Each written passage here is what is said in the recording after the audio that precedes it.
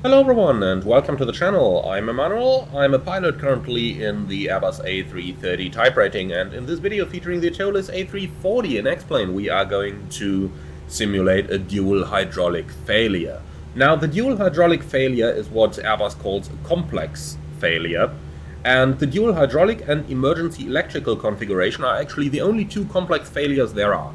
And for those we have summary procedures available in the QRH, which for other malfunctions we don't have. Now why do we need those? Basically because there are so many malfunctions and so many system malfunctions associated with the dual hydraulic failure that Airbus thought, well, pilots need to prioritize a lot there, and we can make that a little bit easier for them by giving them access to a somewhat simplified procedure. Alright, so let's have a quick look into the hydraulic system. You can see I kinda triggered the failure already because of the quantity on the green hydraulic system is decreasing. It just takes so incredibly long on this airplane to lose all the quantity that, well, in order to fail the system I needed to activate it a bit earlier. But we've got a little bit of time there. So, let's quickly talk about what important stuff the hydraulic systems cover.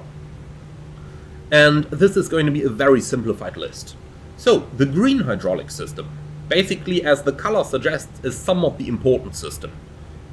The green system covers the landing gear extension and retraction, it covers the slats and the flaps, and a lot of flight control surfaces. As you can see on the flight control page over here, you can see the green system is somewhat included in every one of those surfaces, except for the pitch trim there.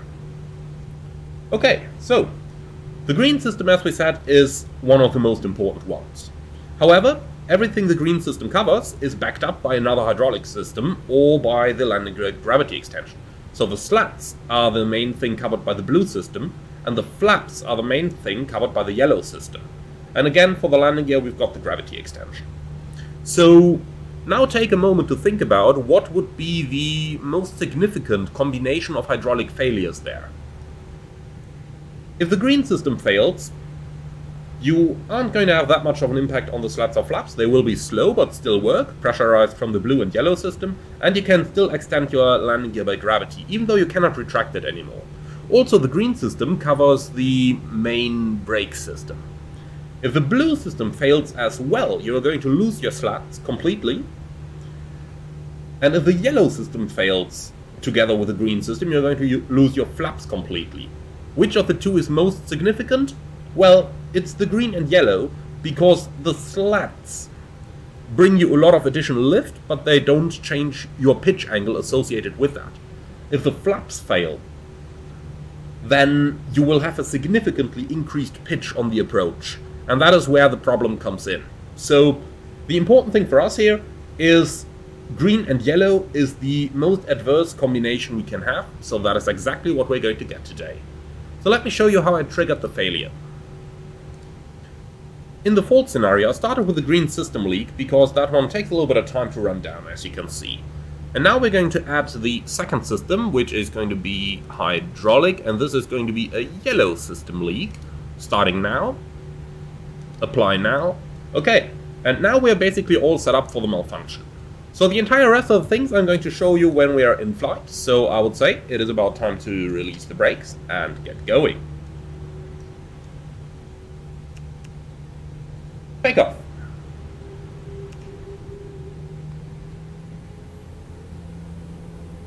And let's quickly close the hydraulic page. Okay, here we go. Take off. Man flag 69, SRS, runway, auto thrust blue. Thrust set.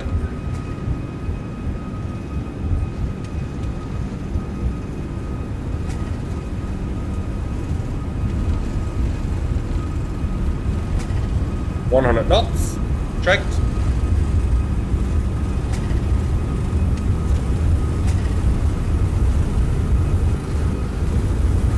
V1. Rotate.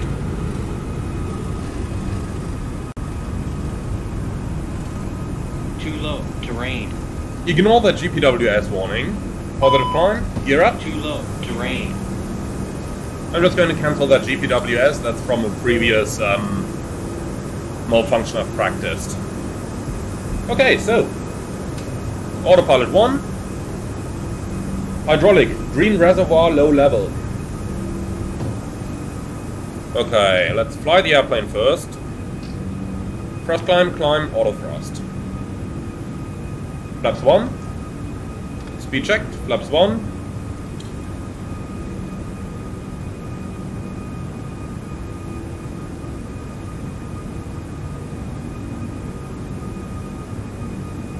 So as always, first fly the airplane, that's the most important here. But we can see additional malfunctions popping up already. So, flap 0, speed checked, flap 0.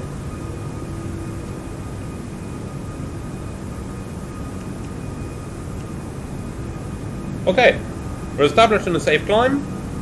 Ecam actions. So, hydraulic, green reservoir, low level. Green engine 1 pump, off. So, hydraulic, green, engine 1, confirm, confirmed. Off.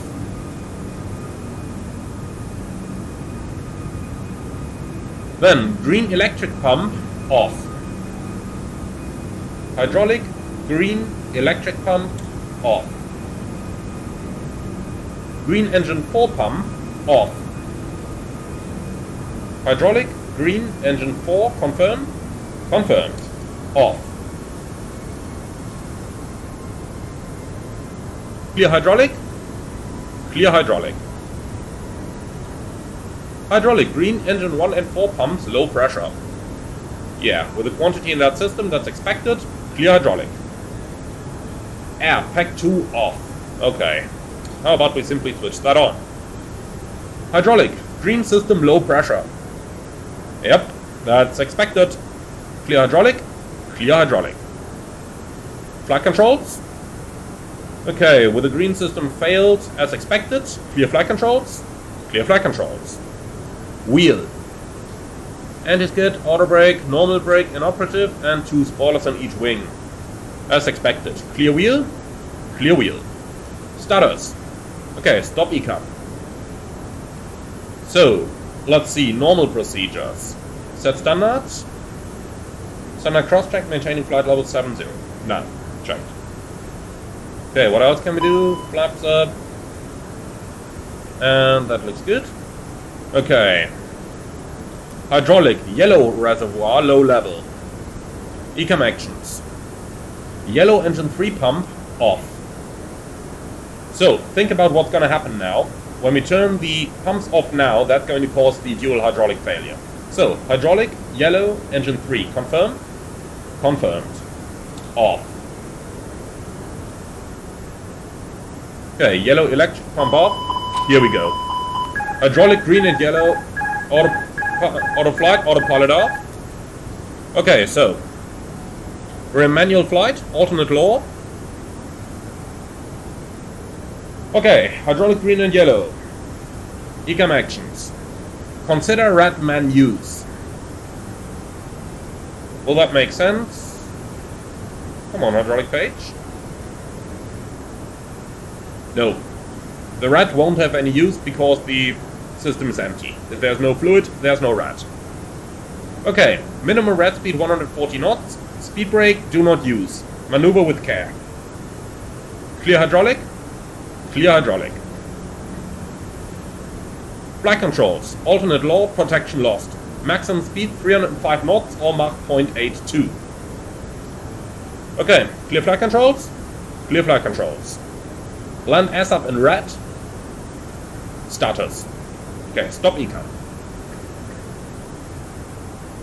So let's go on a downwind vector here. Let's go 080.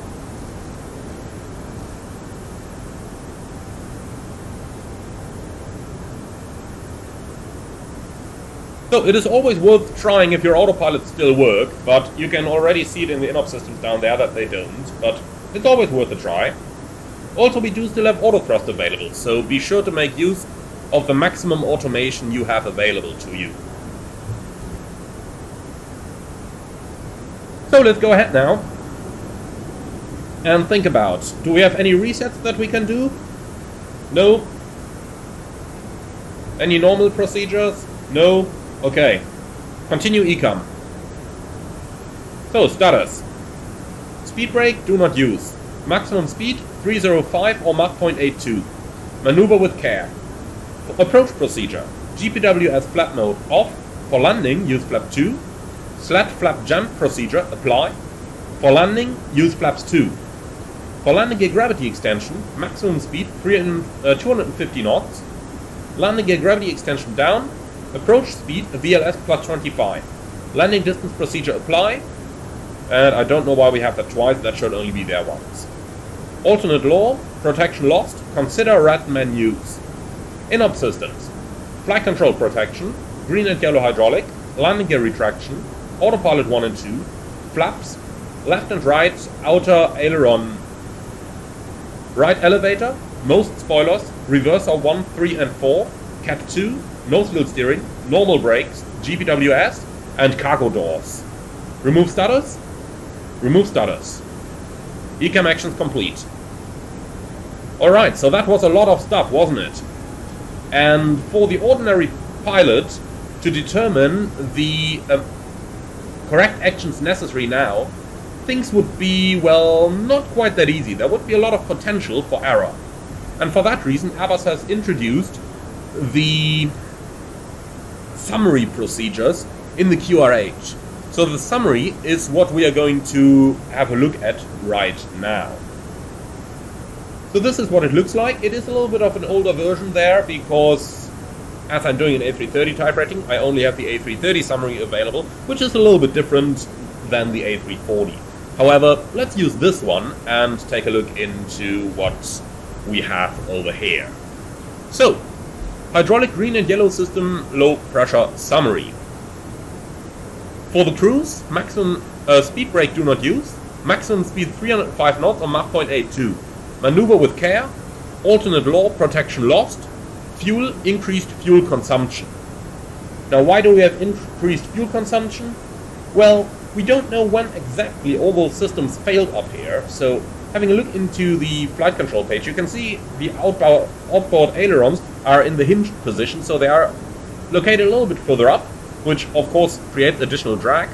And if we went to the QRH, there would be a fuel penalty table that would tell us exactly how much more fuel we are going to use.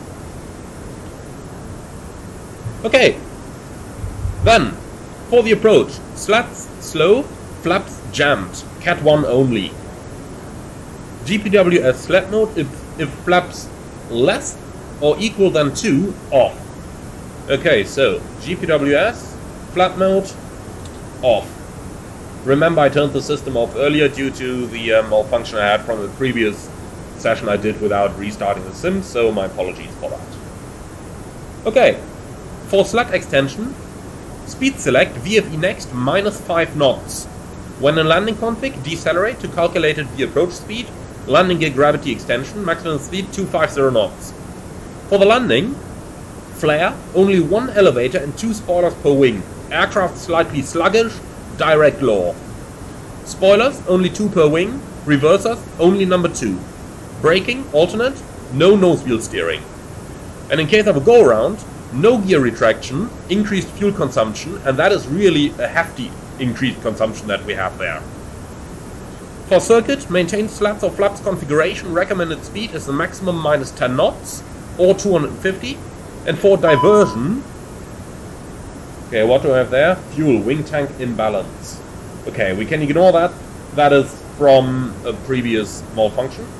I'll clear that. Okay. So,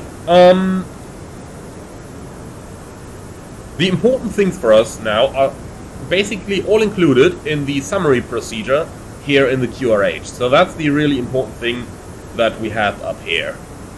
Now let's go ahead with our approach preparation. We are going to fly an immediate return towards Munich, but let's have a quick look into the systems as well. As you can see, our flaps are not working, but at least they are completely retracted, so that is something at least. Imagine if the fault happened while we were retracting the flaps, then they would be stuck in a position somewhere in between. Now any flap would be better than no flap because it would reduce our pitch on the final, but nonetheless it is still a good thing to have a look at this. So let's go ahead and quickly program an immediate return.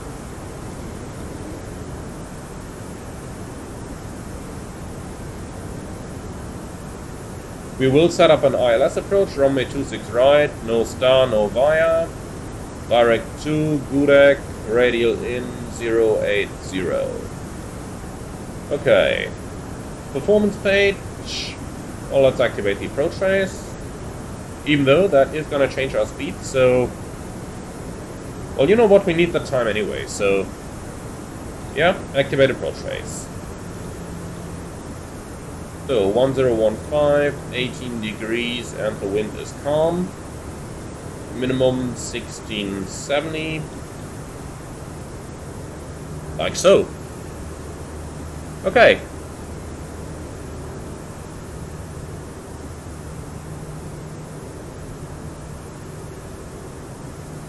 So let's keep flying our plane.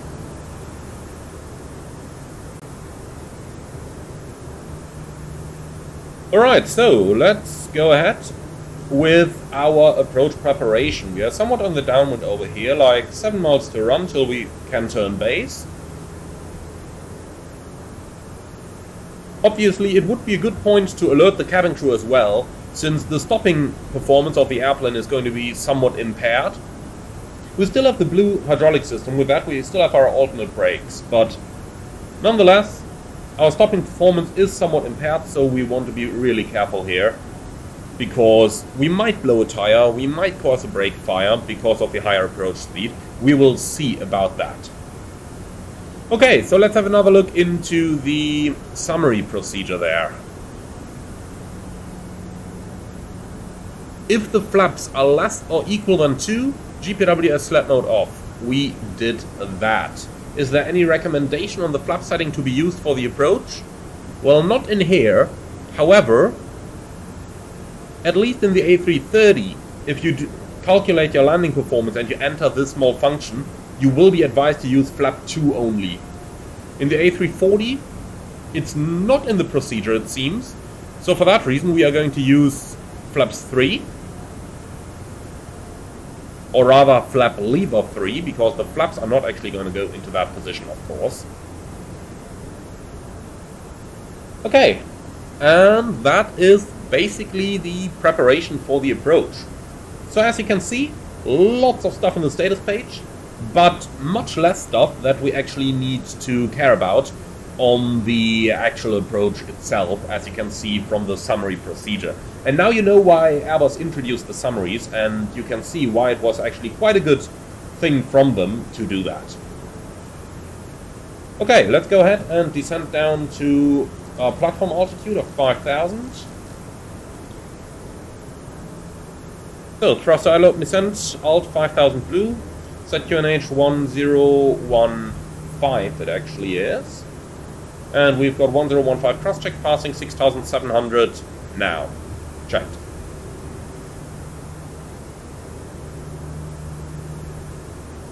Okay, cool. So, for the approach, slats are slow, flaps are jammed. So, we are going to go for a little bit longer final over here. Let's take something like 15, or maybe even 20 miles, because that's just going to make our life a little bit easier, as we'll have a lot of time available to actually extend the flaps. Or the slats, I should say. So, GPWS slat mode, if flaps are less or equal than 2, off, that's off. For slat extension, select speed VFE next -5 knots. Okay, so, VFE next, you need to have a look into the actual position of the flaps and slats, because there might be something extended over there, and the indications on the PFD are coming straight from the flap lever position and not from the actual position. So that's something to keep in mind. Alright, then let's go ahead with our slat extension, and I'm also going to start our base turn. We are like 18 miles out now. Okay, so heading 170, speed alt star. Alt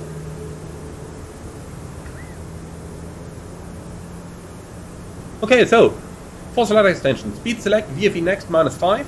We are below that, 280, so 275. We are below that. Okay, flaps 1, speed checked, flaps 1. So now you can see the flaps are stuck, the slats are slowly coming out.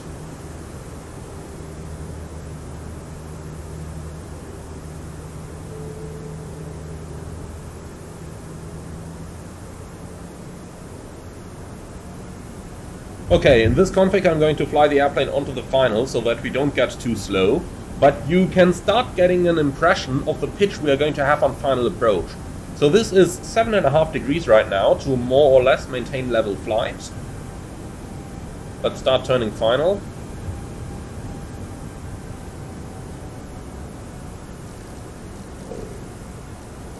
Two, 3, 0. Glide slope localizer blue, Cat 1. Again, Cat 1 is what we are expecting according to the procedure as well.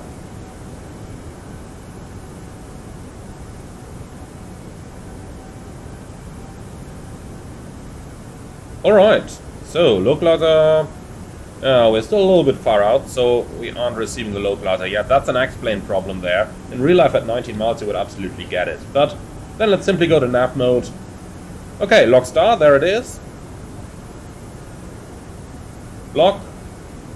In real life you normally get it like 30 miles out and more, but in the simulator unfortunately an X-plane only from 19 miles. Okay, so established on the localizer, let's continue slowing our airplane down. So again, VFE next -5, VFE next. Now this one, you can see we've got flaps 1, so this is correct. So VFE next is about, what's that, 230, now well, you can see it up here, 215 something like. Okay, so flaps 2, speed checked, flaps 2. And now flaps 2 would be the first position where the flaps would normally extend in the Airbus. So as we don't have the flaps now, we start seeing abnormal pitch configurations as our speed decreases. And here you can see it.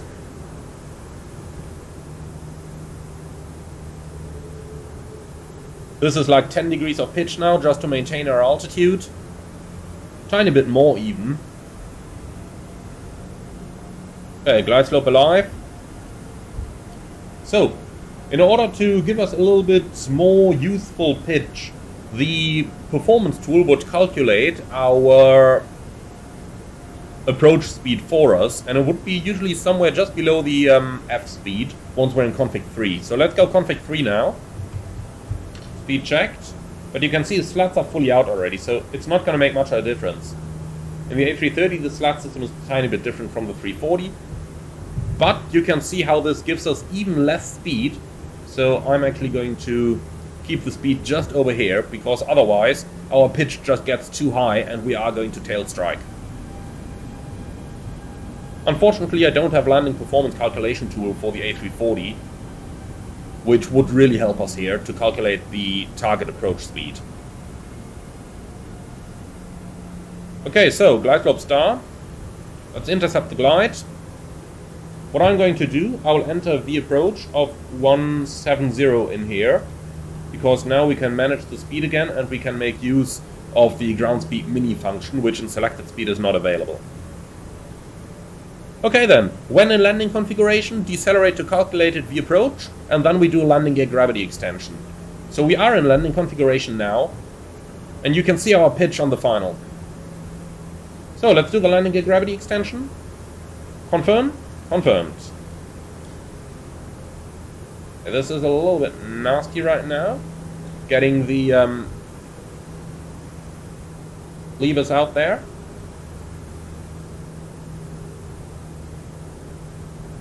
Okay, landing gear down. When the landing gear is down, we're going to put the gear lever down as well, and that's going to be it.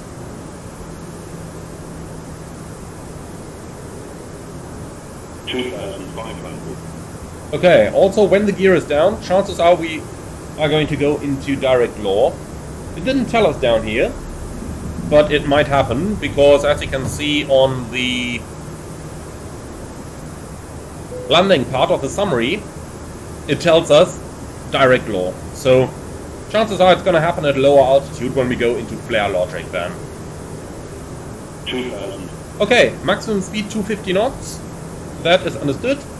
Landing gear, leave it down. The gear is down. On the slats for whatever it's worth. No slide on. Turn off lights on. Okay, so let's read the landing summary. Flare, only one elevator and 2 spoilers per wing. Aircraft slightly sluggish, direct law. So the flare performance is going to be worse than usual. That's what we can tell already. Braking, alternate, no nose wheel steering, so we have to stop the plane on the runway. And that is the usage of the summary basically complete. What we can also do, once we are done with the summary and have a little bit of time on the final, is just to have a quick last look through the status page, if there is anything on there that we can still do. So GPWS mode flap off, we did. Slat flap jump procedure, we don't need to do that because it is part of the summary. For landing, use flap 2. Okay, so over here it actually says it use flap 2, so let's go flap 2. It doesn't make a difference because the slats are fully out anyway. Okay, and the rest of that is understood, so remove status. Okay, and with that you can see the pitch that we have at the moment. We need something somewhere around 8 degrees of pitch, and that is a completely unusual attitude for the landing for us. And we don't have much room for the flare. 500. So that makes our landing quite interesting. But let's go ahead and give it a try. Land. I'm not going to chase the glide slope too much. And you can see our tail strike 100 above. symbol coming into view over there. So you can see how tight this is. Minimum. Continue. 100. Okay. That's all flare we can do. 40, 30, 20. Restart. 10, 5. And we're down. Okay, reversers. You can see only engine 2 reverse is working. Yeah, we're gonna ignore that. That shouldn't even come up with a landing inhibit. Okay, so let's be careful with the brakes. Only 1000 psi. Now I've got to stop the airplane. You can see how this takes quite a bit longer than it usually would, huh?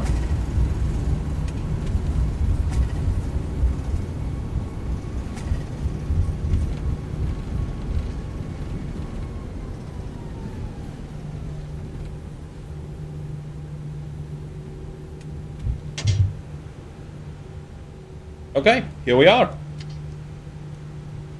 Park and brake set, and that's it. That is the dual hydraulic green and yellow failure basically completed.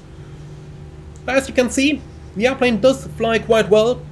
It's still in, it's still well controllable. It does have a lot of issues though, and the pitch on final is pretty much our problem there. You could see how we could barely flare the airplane at all. And that is of course something that we will tell the cabin crew as well, so that they can really properly strap in. Alright, so that's this video. If you did like it, do let me know by hitting that like button, as it does really help out the channel. Also, do let me know what you think about it in the comments below, and finally, if you're interested in more, then make sure to subscribe to the channel. Finally, if you really love what I'm doing, I would appreciate a small donation through the Buy Me a Coffee link in the video description below. And in the meantime, I would like to say thank you very much for watching. Hope that you enjoyed this one, and I'm looking forward to see you all again on the next one. Thank you very much, and I see you.